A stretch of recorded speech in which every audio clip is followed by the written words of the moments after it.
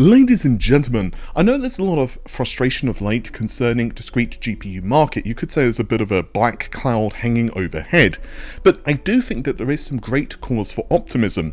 Not only are AMD and Nvidia pumping out some great budget options in the future for their current generation GPUs, I'll talk more about that in a future video, but also we have some excellent APUs coming out from both AMD and of course Intel's own iGPUs are going to be significantly upgraded as well.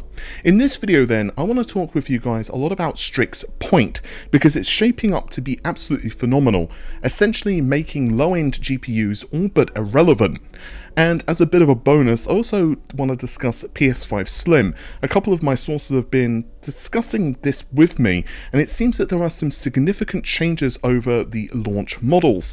Perhaps one of the ones that's raising my eyebrow the most is that the liquid metal is no longer going to be used. So let's start things out with Strix Point, shall we? Now AMD themselves have already confirmed this in a roadmap, so there's nothing new here in terms of the codename. They've confirmed that it's Zen 5, RDNA 3 Plus, as well as AIE. Now RDNA 3 Plus, one of the big changes is optimization for power and lower power consumption, higher clock frequencies, and we'll get why this is actually important in just a moment. So it is a big little design, and the high performance cores are going to be 8 Zen 5 cores.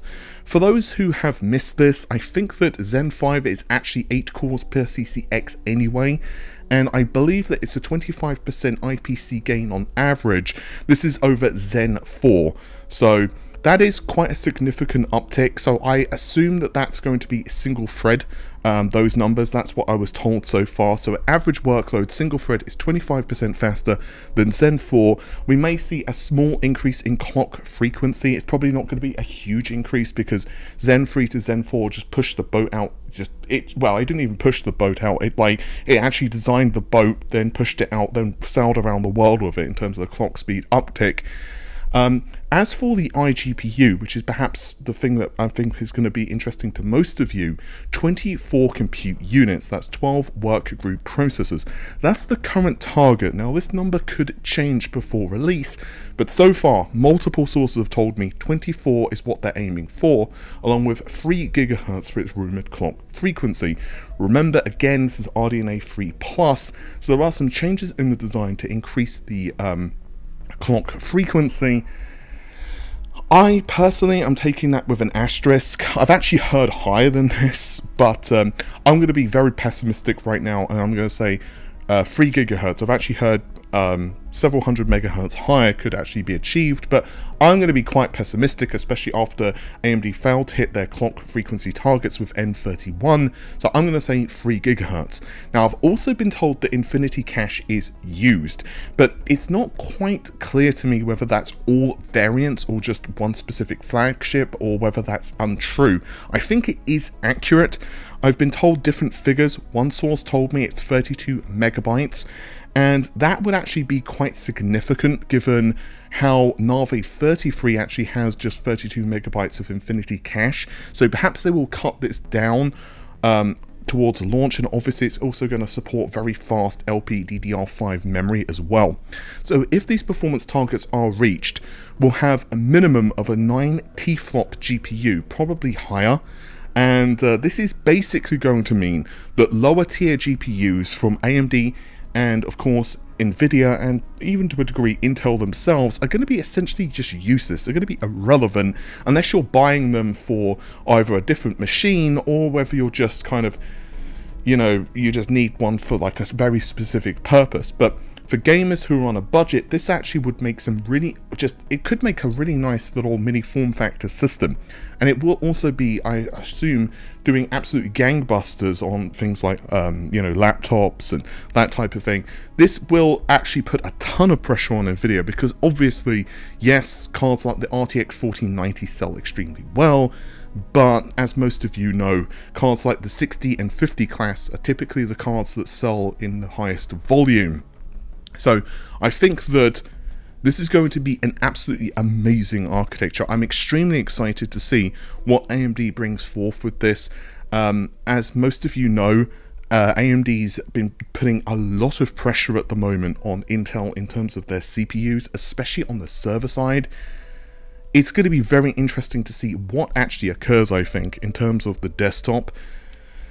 But yeah, let's move over to the PlayStation 5 Slim, shall we? Now, there's been a lot of rumours concerning a PS5 Slim model, and let's just be honest, guys, we all know that there will be a Slim of the console. There have been cost-reduced consoles since essentially, you know, dinosaurs ruled the earth. The PlayStation 1, hell, even the, you know, the NES had a bloody cost-reduced system. So this is just standard stuff that happens within the industry. Now, as far as I am aware, the launch date is this year. In fact, we've already seen this kind of teased by Sony. To be very, very, very clear, the specifications are not changed. So there's not going to be, let's say, additional RAM, there's not going to be upticks in GPU performance, it's going to perform the same. So basically speaking, within margin of error, if you were to put a game in and you were to do a frame rate test on, let's say, title on a PS5 launch versus this, they would perform identical. Now, Insider Gaming have already leaked that this system exists, including the fact that it will have a removable / external disk drive, and this seems to be true. It basically connects what I believe is via a USB port. I'm actually hearing that this drive is going to cost under $100 US. It's probably around 80, maybe cheaper. But the kicker is if you have a digital edition PS5 now, you cannot buy this drive and then quote-unquote upgrade your system. So you cannot simply use this drive on the PS5 for whatever reason. I don't know why. I don't know whether it's just Sony being Sony and being kind of mean, but I think it's probably more a technical reason. Perhaps they've got like an additional controller or something else. It's going to be interesting to kind of do a deep dive when this actually launches, but either way, multiple people have told me that it is not usable on the newer systems. I would love for this to be incorrect, but that's what I'm told so far. Now, the console itself will obviously be significantly smaller because, well, it's slim, so that's not really, you know, surprising, but it will also run significantly cooler and be significantly cheaper to manufacture. This means, of course, that in theory, Sony could put a quite aggressive price discount on the PS5. Now, there will be a plethora of changes. Basically, there will be a major rework of the motherboard's PCB and various components. Again, that's pretty standard affairs for a Slim revision. But I'm also told, and perhaps one of the key differences here, is that it will utilize traditional TIM or thermal interface material. It will not use liquid metal. So that's kind of interesting because liquid metal, so during the Road to PS5 event, Mark Cerny did mention the liquid metal, and it was also shown during a breakdown of the console itself.